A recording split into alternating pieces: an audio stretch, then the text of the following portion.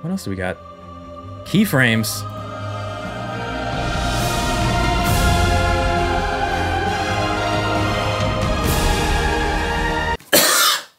That is wonderful. Up, chickity check. All right. Davinci Resolve 20 is out. That's 20 more than So Davinci Resolve 20 is actually a really, really big update, and it could actually be the update that might pull a lot of people from Adobe, because they actually offer a lot of things that Adobe has sort of flexed in the past. But now Davinci Resolve is like, hey, we can do it too. The thing that I find with Davinci is that they're kind of like Apple. They're not always the first ones to do it, but when they do it, they kind of do it better. So I actually want to get into the top 7 things that I'm really excited about. Right now, I think it's in open beta. So right off the bat, the top 7 things that I'm actually really excited for, there's a new vertical timeline layout, which is like honestly so needed, because I switch all the time from doing horizontal content to social media content, and just having like your own dedicated layout for vertical content is huge. Proper keyframe editing. Premiere has always had proper keyframe editing. After Effects has great keyframe editing. Davinci Resolve keyframe editing has always been kind of poopy. I'm really excited to try that out. There's this new AI dialogue matcher, which, so if you film like a bunch of different things throughout the day, like you film it say on like a microphone like this, or like a DJI mic, or you know, your phone mic or whatever, it's supposed to match the tone, the level, and the room environment of the dialogue. So being able to match the audio all together is like, it's awesome. And then there's also this AI music editor, which I think Premiere and Audition already had it. But basically you can take any song or track and turn it into whatever length you want it, and it'll actually use AI to kind of like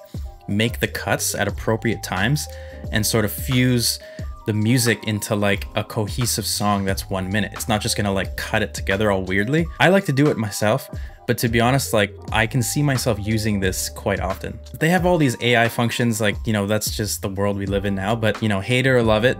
I think what I really like about Davinci and like, you know, what Blackmagic is doing is that they're not really taking the art form away from the creator.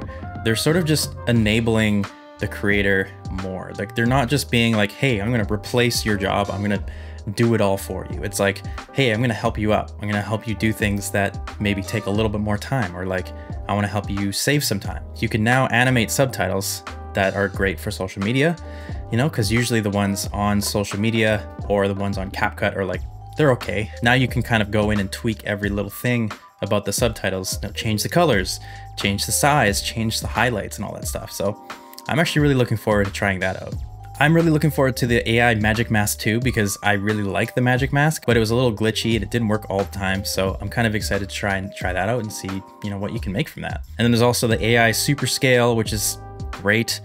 I kind of found that the super scale on the regular thing, it wasn't amazing, and it also just like made your computer chug. Like it just wasn't, I never used it. I don't know. You know, what I like about Blackmagic is that they give you so many different options of how to do it. So now they even came out with this thing called Chroma Color Warp, and this thing looks super cool. So while these things are downloading, I just want to tell you quickly about the sponsor of this video, me. If you haven't seen them yet, I create LUTs, and I have some LUTs for Sony. So I have a Sony LUT that's pretty much supposed to just make everything look natural. It's nothing that's really gonna like look unnatural. That's just what I'm trying to say. So I tried to really make sure that the colors do really well within natural scenes. Also just giving you like, you know, good looking skin tones. If you have an 8-bit camera from Sony, like the A7 III, I also have a free LUT in there too. So if you wanna go check out my LUTs, they are in the description down below. Here's the thing, I'm not 100% sure what all of these features are included on the free version as opposed to the studio version, because I've been using the studio version for like a couple years now. So I'm just kind of used to getting all the features. Okay, so the first thing I actually noticed was the Davinci Resolve logo now has a little white like halo or stroke around it. What's new in Davinci Resolve 20? Keyframe editor, let's go. AI IntelliScript. Use a script to automatically create timelines with matching takes. AI Magic Mask 2, that's the one we're excited about. Great, you're ready to start. There's this other one, and it's kind of like, it's one of those, you know, it's like AI slop where they wanted to do it because other people are doing it. And it's the one where you have a vertical video and then you can extend it using AI by generating it. And that's cool, but I'm probably not going to use that because I'm stubborn. So this is a public beta, so I don't know how stable it's going to be. But I'm also going to edit this entire video using Davinci Resolve 20, so we'll see how that goes. There's some things I'm already noticing. I noticed that this little timestamp thing is now this red little guy. What else do we got? Keyframes.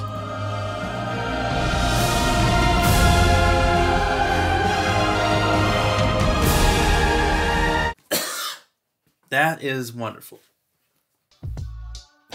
So I do a lot of keyframing, especially in dance videos. So this is gonna be nice. This is gonna be great. Look at all the things you can do. Like they have everything, speed, cropping, they have everything, transform, rotation angle, all that stuff. So I think anytime you make a keyframe edit over here, you can edit it over here. Oh, that's nice. That's pretty sick. Okay, before you would have to go down to project settings and then you'd go up here, change this, find the right one. It looks like they have those settings right up there. Okay, so you can go Ultra HD, boom, Full HD, boom, Portrait, ooh. So being able to go up here and switch over to vertical just like that, boom, so nice. Oh, I love that it just automatically changes everything. That's awesome. Okay, I love that. That's awesome. And you got the whole bin right there. You can see everything. That is wonderful. Ultra HD, boom, we're back. Oh, I love features like that. Anyways, I can just be right here and then I can be like, bam, vertical. You know what I'm saying? And then if I really want to, I can be like, bam, we're back. Bam, vertical, bam. Okay, so anyways, that's great. Now let's just add some keyframes just for fun. So I'm gonna be like this. I'm over here. I'm gonna move in like that. I love this little guy. If you come down here, you can click that and you can move it. So I'm gonna go, maybe go like that. Add some keyframes to the position and the zoom. So as I walk off,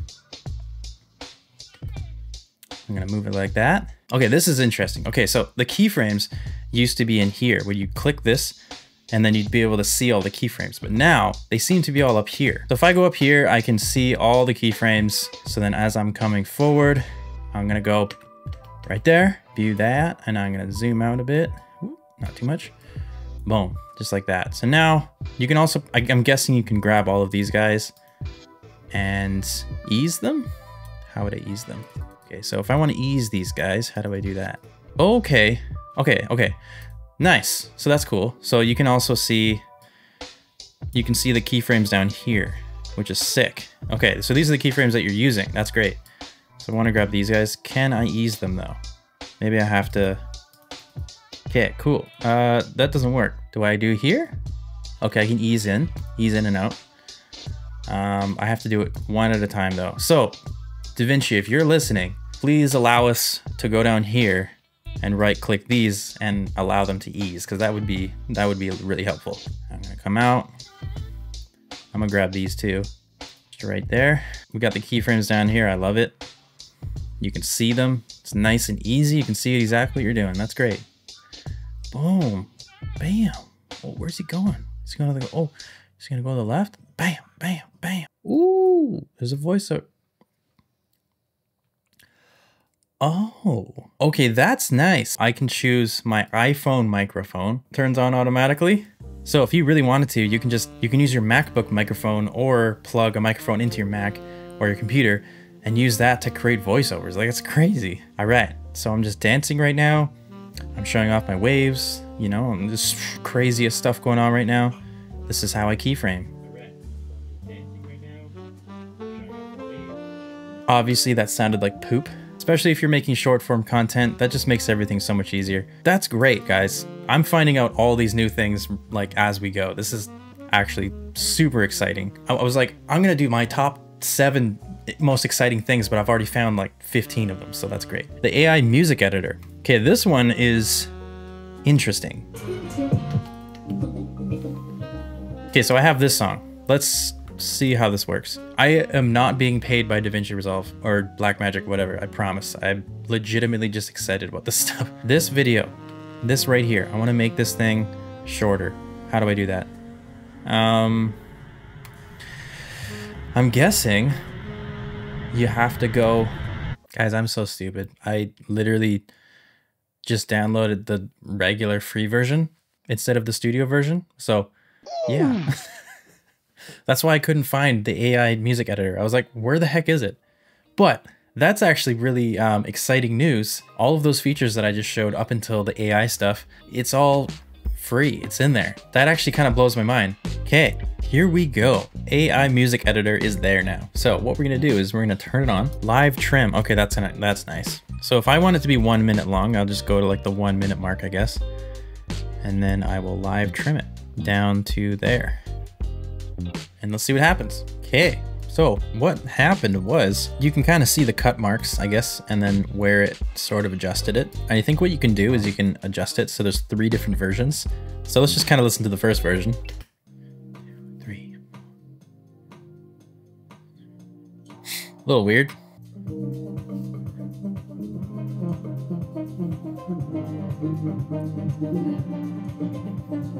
So maybe we can try number 2.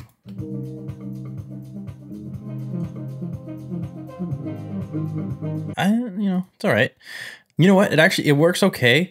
I feel like you're gonna have to really play around with this to kind of get what you want. But for the most part, it's okay. I'm sure they'll keep adjusting it and making it better. So that is the AI music adjuster. Very cool. Okay, so I've actually been taking my dialogue and then going into Adobe Podcast. They have this really good AI function that you can use to sort of enhance the speech. It feels like Davinci Resolve is trying to do all of that. Now you can actually have your own really nice voice isolation. So I've been making content for like, I don't know, 5 years, and I have never really known what it means, if I'm completely honest. But I'm getting the question more and more these days from other creators. That's really nice. And it doesn't really add too much, like, it doesn't really make the program chug, because I feel like a lot of these AI things can do that. Music Remixer. But I'm getting the question more and more. Whoa, hold on a second. Okay, so if I just take this song.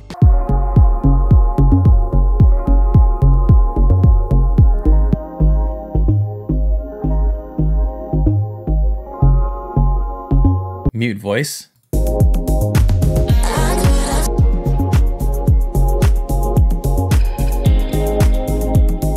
That is really cool. That's pretty cool. I'm not gonna lie. That's actually really sick. I wasn't even expecting that one to just slap so hard. These are pretty cool. These are pretty awesome tools. I don't know. I could see myself playing around with these a lot. Let's go back to, bam. Oh, I love that. AI Magic Mask. Let's see if I can play around with this guy. So this is the Magic Mask. Now it's the AI Magic Mask 2. So let's see. I want it to be better, obviously. I notice it doesn't really give you an option to choose a person anymore, so that's fine. Let's just pick me. Oh, interesting. Oh, it's not like a draw anymore. It's like a... Okay, so I can pick points, I guess. I don't know what this is doing. I guess if we turn this guy on, it should pick me out pretty well. Okay, wow. Okay. It actually picked like the individual hairs. That's kind of crazy. A little off right there, but that's okay. This feels pretty heavy. I wonder if this is going to be like pretty tough. That is incredibly good. So now if I invert it, if I want to, I can just like adjust the levels of everything else. Like, that's pretty cool. I'm very impressed by that. That's pretty awesome. We got this right here. There's lots of color. So this is a new way of sort of like changing the colors. So this is kind of like the new color warps. When you're like hovering over a color, you can see it down there. It's fixing on the color that you're on. So if I click that, come down here, and I guess change that color to whatever you want. So say if I want to make it like a green truck, but it's also affecting a lot of different things. The chroma range. So that will kind of just like only choose that color and around it. And then they also have the AI magic, what do you call it? The super scale, AI super scale. Let's make it 4 times enhanced. Yeah, it's essentially just like adding sharpness so you don't really get as much compression. I guess if you want to watch it on like a 4K or 8K TV. I think that there's so many different features within Davinci Resolve 20 that I'm going to be playing around with like for a long time. I'm really, really pumped. I'm especially really pumped about being able to change to portrait mode just like that. Like, that's so sick. And then all of these AI tools, like, like the music remixer, the keyframes. Oh, I'm so happy it has keyframes now. Like, that makes me so happy. Yeah, if you're interested in more content like this, if you're interested in learning more about film and, like video production and a little bit of dance here and there and all this stuff, be sure to hit the subscribe button. And yeah, I'll catch you guys in the next one. See you later.